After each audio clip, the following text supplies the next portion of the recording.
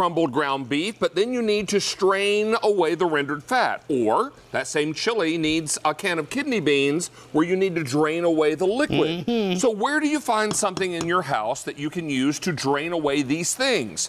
Now, if you've got some kind of sieve or you've got some kind of colander or what have you, then that may work, it may not. But where does the rendered fat or the liquid go? Chef Tony Notaro is here with a set of 2 grease strainers with bowls and lids. You get a large and a medium size, and you get it all for this fantastic price. What you don't want to do is cause any problems with my phone, Tara Tesher, because I can see what you're doing over there, miss. I did an Instagram video before the show, and Tara was over there trying to hide my phone. I know Tara like a kid sister. Yes, I do. All right, so let's all remind you that this is something very special. The large and the medium size. You'll also appreciate the fact that we're doing all this for less than $30, Chef. Absolutely. I love this product. It answers a problem that we all have at home, whether you're doing pastas or rendering any type of meats. Here's a perfect example. I love my bacon fat. We talked earlier, your mom uses it. Mom always used a coffee cup on the back of the stove. It had a broken handle, and she would pour the coffee fat or the rendered fat in there, and then she'd use it to season green beans and whatnot. And my mom would use an old tomato can. Yep. So, and trying to get that perfectly in there never works. Forget about it. So now what we did, we put a stainless steel strainer down on the bottom. You can take anything that you fried. What happens is it leaves all of the goodies up on the top, but then all the grease, David, I'll just put this down here. Of course. Drains down on the bottom. I'm going to show this also. It has 2 pour points for left-handed and right-handed people, 2 handles built right in, and you can see how quick all of that grease and trust all me, of that fat. All of that chicken, all that bacon fat down there, that's flavor. That's Mom right. would use that to season her green beans. There are so many times that you're going to be able to use that for different recipes and what have you. And if you want to park this in the fridge, or just leave it on the side of the stove. Mom always kept it at room temperature. That's correct. And just kept it off to the side of the stove. Now, it'll congeal like this. You take a little spoonful of that, dop it in your green beans when you're cooking them. It gives a great flavor. Absolutely. And that bacon looks delightful. All right, so let's go through our colors real quickly, Chef. We're getting 2 of these, a large and a medium, no matter what color you choose. So I've got red. I also have the green. Here it is in blue. And orange is our most limited. Remember, this is $29.96. We had this on earlier this month, and already over 1,400 ordered just this month.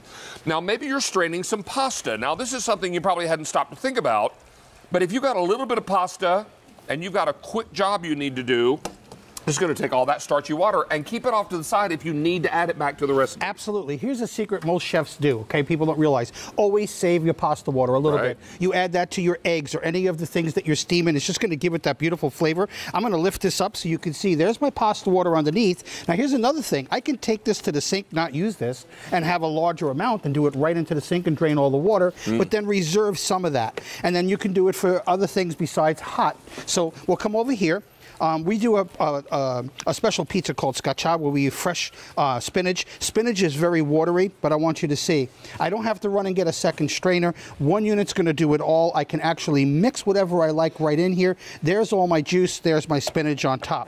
You mentioned that chili. We take our beans. We literally just pour it on the inside. So now I can drain, and I'll just lift this up. Again, the handles are built right in. So you can see all of that excess that's dripping out.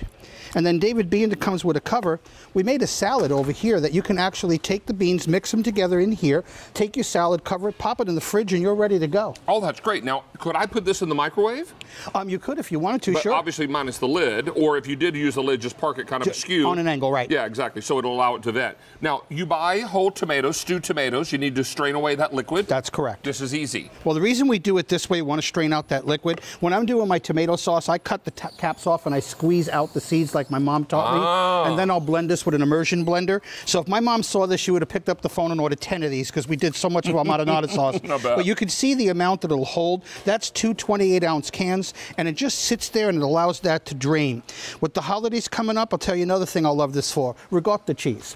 When you put ricotta in here, you want to drain out that extra milk so you get it into an empastata. Or the liquid, absolutely perfect. Let's come back to some grease. All right. And again, because it's a high heat plastic and it's got that stainless stainless steel. I'll just take my salsiccia, little sausage over here. We'll pour that right on the inside. We'll let that start to drain. I don't have to worry about a mess.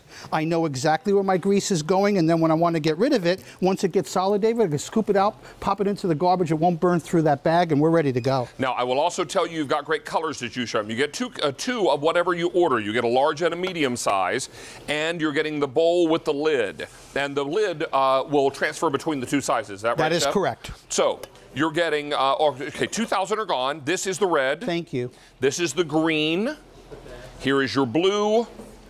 And if you want the orange, I have fewer than 600 now left to go around. Thank you.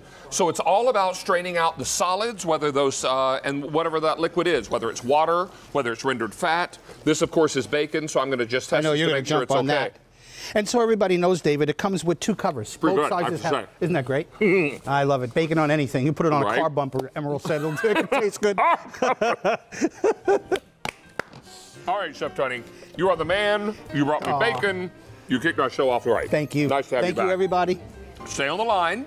We've got more going on. And Miss Stacy, yes, what's happening over with our live stream simulcast chat thing on Facebook? On your Facebook page, we're all saying hi, getting connected on this Wednesday evening. And we're also checking out our foodie photo on your Facebook page, David. We love to see the dishes you're making at home, your wow shots. This one from Glenn, check it out, gorgeous. It's a grilled chicken and roasted harissa cauliflower. I love cauliflower. Sometimes I like to eat it as an entree, add the chicken and the harissa for that seasoning, that little taste of like Mediterranean, Indian, kind of Moroccan cuisine. Oh, so good, Glenn. Thank you. If you want to be our next foodie photo, see your dish live on television, just send in your photo, post it on David's Facebook page, and use the hashtag foodie photo.